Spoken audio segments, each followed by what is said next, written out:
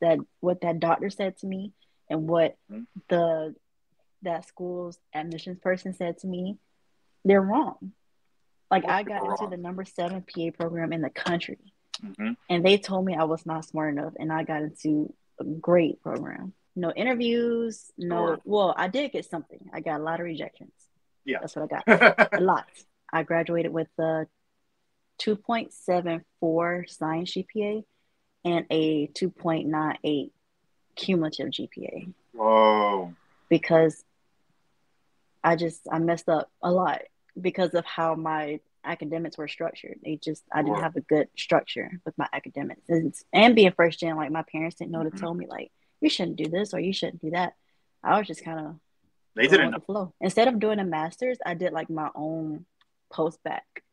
And my GPA wasn't good. My personal statement, I didn't know how to write a good personal statement. I had people telling me who never even went to college how to write my personal statement. I look back years later on like what she suggested I should submit, and I was like, oh, that's why I didn't get in.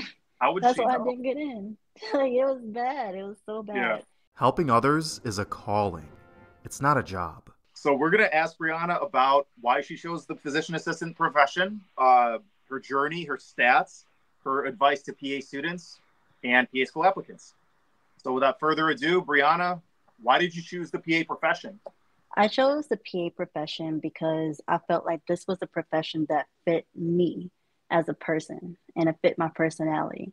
So when I was probably a sophomore in college and I was working at my dad's restaurant and I fell and I had this big work accident and I was bleeding everywhere and I encountered my first physician assistant at an urgent care and she like showed me so much compassion and she showed me so much she just looked like she loved her job. And I was like, I'm curious to know what she does and, why she left her job so much because I didn't know about the PA career at all. All I really knew was doctors and nurses. And I was like, that's all I knew. That's all that my parents told me about. That's all that they really talked about in school. So I was curious to know, like, what does she do? And, why does she love her job so much? Like, she loved it.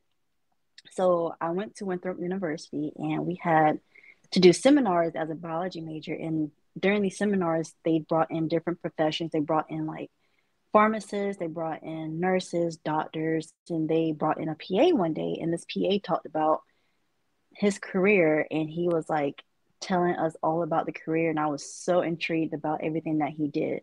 I went to a college that wasn't like meant for like science majors specifically, but I was a biology major, but it was more so geared towards like education, like teachers and like training teachers and stuff like that. So they didn't really have all the resources available as like another school who was like more into like doing the medical stuff and just having like pre-med and pre-PA.